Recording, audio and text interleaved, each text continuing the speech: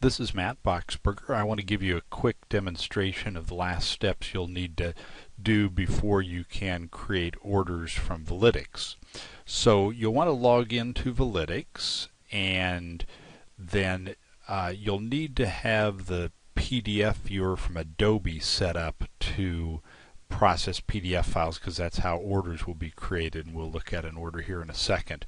So what you'll need to do is type this into your address line up here, Chrome : / plugins, and that'll bring you to this screen. You'll see here the Chrome PDF viewer is enabled, and down here the Adobe Acrobat one is not. We need to switch that around.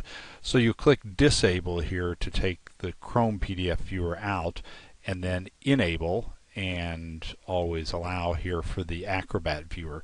So once that's done, you'll be able to create the correct type of PDF reports. Then back to the Zayo Valytics main home page. To set up your signature, if you don't have that set yet, you'll go over here on the top right under your name and user settings, and right now that's the only thing in there.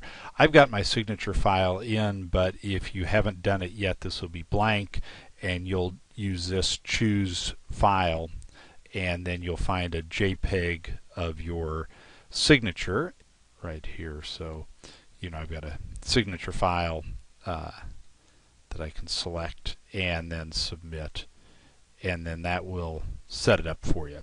So then when you go back here, click the back button in the upper left, you should be good to go when you are ready then to create an order. So I'll click on this money bag for the order. Maybe I'll do like this, orders. There we go. And click on one of them. It'll take a minute here to paint the screen, and it'll put the PDF file here. You'll check everything, and then down at the bottom when it's all set, click the sign and submit here, and then that will apply your signature down here at the bottom. And depending on how your browser is configured, you can print to PDF using this. I've got Foxit as mine, but you may have the Adobe one or some other PDF printer. And then that's it.